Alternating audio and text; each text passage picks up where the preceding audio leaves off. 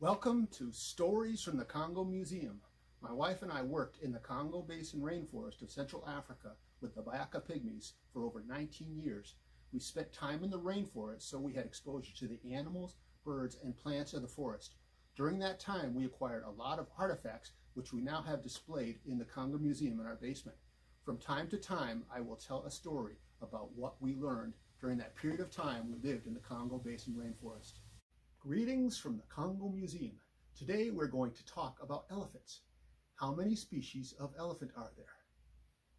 Most of you will say there are two, but there are actually three. You know the Indian elephant and the African elephant, but there are two species of African elephant, the savanna elephant and the forest elephant. The forest elephant has smaller ears and straighter tusks than the savanna elephant. I'm going to show you some video clips of the forest elephant that I took when we were working in the Central African Republic. On this outline map of Africa, the Central African Republic is in blue and the Republic of Congo is shaded red. The video clips that you will see took place in the Janga-Sanga National Park in the Central African Republic near its border with the Republic of Congo. Can you imagine what problems there are filming elephants in the forest? Well, for one, it's hard to see them in the dense Congo Basin rainforest. The video clips I'm going to show you are of elephants that have come to a large opening in the forest called a bai. The next two clips are of elephants that come to a large opening called Bai Janga.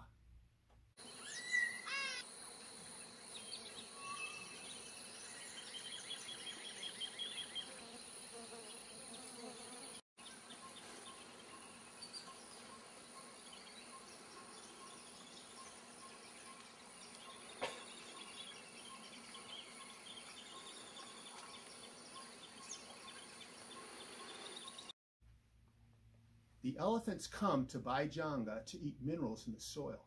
Some of them travel hundreds of miles to be there. There are elephants on the Bai 24 hours a day, 7 days a week. They need the minerals to help them digest some of the plants that they eat.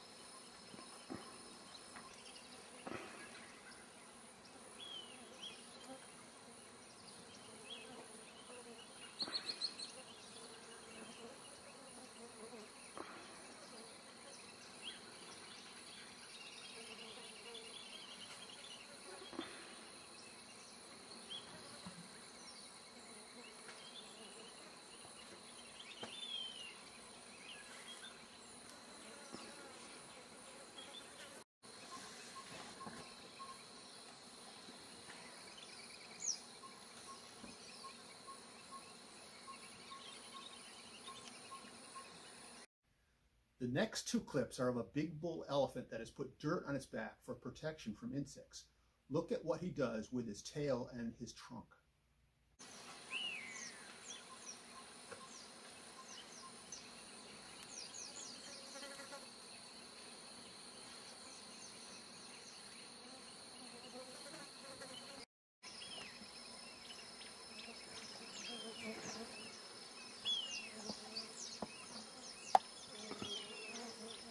Elephants communicate with each other with sounds that we can't hear. It's called infrasound. The next clip is of an elephant that, while he was in the forest, communicated with his friends that he is coming, and then he pops out of the forest onto the bai. Take a look at what color soil he has flung onto his back and head with his trunk.